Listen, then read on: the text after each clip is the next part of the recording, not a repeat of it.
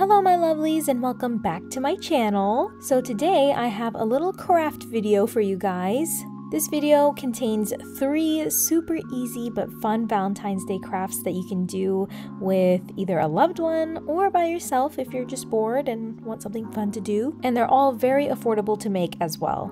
So if you guys are interested, then just keep on watching. But before we begin, let me remind you that subscribing is 100% free, so please click that subscribe button. And while you're at it, go ahead and click that notification bell so that you're notified every time that I post. I post every single week, sometimes multiple times a week, so trust me, you don't want to miss out. Alrighty, with that being said, let's move on to the video. So first up, we're going to make these potted love plants, I guess. They're little conversation heart plants basically, and they're very easy to make. I just got these cardboard planters from Hobby Lobby and I painted them to match each conversation heart stake. These little, well, I don't know if they're stakes or sticks. Anyways, these conversation heart sticks I got from Hobby Lobby were super heavy, so I couldn't really use them in my Valentine's Day tree. So this is the solution I came up with.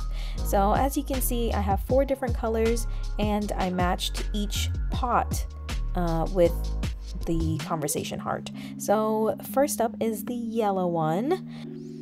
And I have some flower foam from the Dollar Tree, and I'm just going to cut this little foam into 3 pieces so that it fits into each of my little potted plants. And you're going to need like a sharp knife for this, so if you are underage, then please ask an adult for help. So I just stuff the floral foam all the way to the bottom and then stick the conversation heart all the way down to the bottom. And I did get some flowers from the Dollar Tree. I got one for each conversation heart to match for the colors. So this one, because it's yellow, it's getting the yellow flowers. And as you saw there, I was just fanning out the flowers and sticking it right behind the conversation heart. So that is what it will look like. And then to cover up the flower foam, I am using some white stones that I also got from the Dollar Tree. And I'm just filling it up so that it also acts as a weight, because like I said, the Hobby Lobby conversation hearts were very heavy, so it needed a little bit of weight on the bottom, otherwise it just kept tipping over. So that is why I went with stones, and I feel like the white stones looked very pretty and matched well with the pastel colors I was going for. So I had 4 potted plants, but for the 4 plants I only needed 3 of the stones. So if you are making 4, just get 3 sacks of stones. And then I just repeated these steps for all of the other colors, and the final result was so pretty. If you wanted to know where I got all of the items from and what paints I used, please refer to my video, my haul video. I will link that down below, and I'll put a card up here somewhere, but I did do a haul with all those details, so make sure to check that video out. The final result was so adorable. They just look like little conversation hearts that are just sprouting out, and they're very affordable to make as well. So I highly suggest, if you love making crafts, I would try this one out. Comment down below which color is your favorite. I feel like the mint one is my favorite color. Our next craft will be a love potion. I have been wanting to do this since like 2 years ago, but I never got the chance, and I'm so glad I finally did. This turned out so pretty and magical. So you're going to need a few things. I got this heart bottle from Hobby Lobby, and I think I got it half off. I think it was only $1.99 originally. And I also have some styling gel from the Dollar Tree. And make sure the gel is clear or at least a light pinkish hue. And here I have some random packages of glitter. I don't know which one I will be using yet, but I just have a little variety. And I also have some sequins here. Still don't know if I'm going to be using those. And I have some nail little things. I don't know what they're called, but they're iridescent and they were very pretty. And these were also like for nails, but there's like little plastic iridescent chips. And here is some red food coloring, which please be careful when adding food coloring. It is very, very strong, so you just need a little bit. And then just in case, I have this little piping bag from the Dollar Tree and a wooden stick.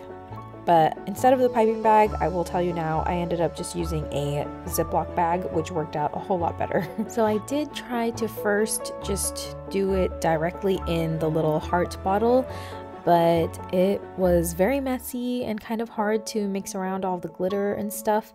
So I turned to my trusty Ziploc bag.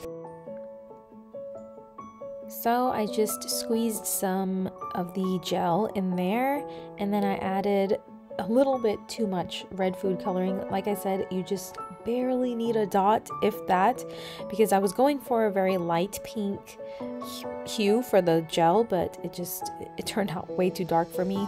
I wanted the light pink so that you could see all the iridescent glitters and stuff that I add to the gel. But I mean, choose whichever color you like, of course. If you like red, go for red. If you want to do an ombre, I feel like that would look really cool. It would be more time consuming, but it would still look very cool. So yes, when you're mixing around the gel and the food coloring, please make sure that the Ziploc is sealed, as I learned here. And all you do is just massage the color through. And I like the Ziploc bag because you can actually see exactly what your concoction will look like. Unlike the piping bag, it would have been really hard to tell what the color would be and everything. So I really liked using the Ziploc bag. So I ended up adding more gel, a lot more gel actually, to get it a little bit of a lighter color. And this was the fun part. I just added whichever glitters I wanted. Here I'm just using this white iridescent glitter, which was really, really pretty.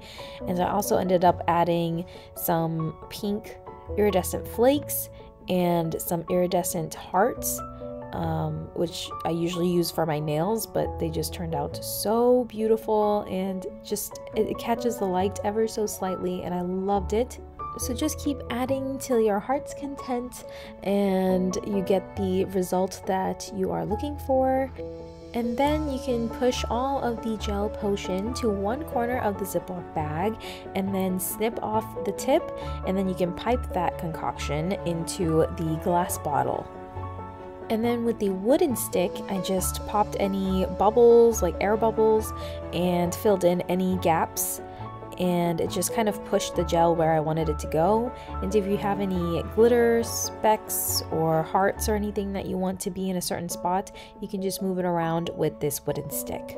And then I just put the top back on and glued it shut with some hot glue to make sure that it was secure. So I wanted to do a wax seal for this little glass bottle, and I didn't have any pink wax, so I just used some old candles. I had some white wax and red wax from these candles, and I just mixed them together, and it created a very pretty blush pink color. If you're wondering, this little tea light and the spoon is from a wax melting kit. So is the little stamp that I use. But you can always just use a regular spoon and a tea light candle or a lighter and melt the wax together, and then use some metal coin or something to create an imprint. The first time I did this, the wax imprint did not work out very well, but I just melted some more wax and just built on top of what I already had and created a thicker base, and then it turned out perfectly. My stamp has an S, and I wanted it to stand out a little bit more. So you can use some shimmer eyeshadows like I did here, but I did end up just going back and using some gold Rub and Buff, which I got from Hobby Lobby, just to make it stand out just a little bit more. And the best part is you can decorate this bottle however you wish. I just added some sequins on the bottom and some iridescent hearts, and I also added some extra wax strips on the sides just to make it look a little bit more magical. And finally, we are moving on to our last and final craft, which are these yarn hearts. They are super affordable to make, and you really only need 3 items for this craft. All you will need are these cardboard heart-shaped tags, You will also need some yarn. You can choose any color, of course, but I went with red, blush pink, and hot pink. And you will also need hot glue. And if you are wondering, I actually got all of these items from the Dollar Tree. So I basically just start off by gluing down the end of the yarn so that it stays put when I try to wrap it around the heart shape. And when wrapping the heart, make sure you get yarn evenly dispersed all over the heart. You just kind of have to figure out how to do that. I do mess up a few times, as you can see here, but if you do need help, you can use the glue gun to kind of glue down the yarn, because it does slip and slide all over the place. But I basically tried to just hold it in place with my thumb and just tied it around over and over again. The heart that I'm showing you here was the last heart that I did, and I was just trying to finish up using all the scraps from the previous yarns. So I started off with the blush pink and kind of built up the base, and then I went in with the hot pink to continue building up the heart. And the heart shape was still not fully covered, so thankfully I had some red yarn left over and I ended up using that, and you can kind of see the pink showing through, but it still looks very pretty. And to finally tie off the end of the yarn, I just put a little bit of hot glue at the end and just glued it down. And I just love the end result of these yarn hearts. They just look so cute and cozy at the same time, and they just add just a little bit of extra cozy detail to my Valentine's Day decor. Alrighty, you guys, so that was it for this Valentine's Day craft video. I hope you guys enjoyed. Let me know which craft was your favorite. I'm still deciding. I loved all of them and they were so fun to create. If you do end up recreating any of these crafts, then please tag me in it so I can repost your creation. Other than that, please subscribe if you haven't already, give this video a big thumbs up, and I will see you guys in my next video. Happy Valentine's Day!